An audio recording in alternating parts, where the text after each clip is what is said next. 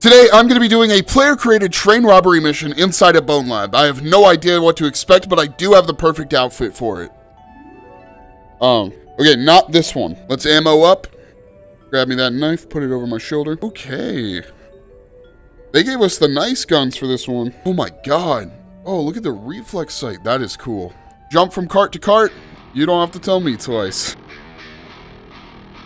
Yeah, that sight is definitely off. I think the train is too loud for them to hear me anyway, so I might as well not even use the gun I brought for stealth. Oh, shoot. Whoa! Almost fell right off the side. Whoa! Oh! Went down like last second.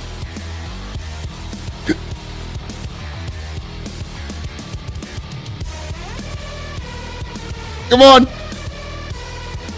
Okay, this might be the coolest mission I've played in Bonelab yet. Oh my god. Is this a... This guy's made of metal. Yeah. Okay, we got him. Got ourselves a bit of a shield here. Go above or around. Oh my god. This is so cool. Let's grab one of these. We'll keep making our way around. Oh my god, right in my eye.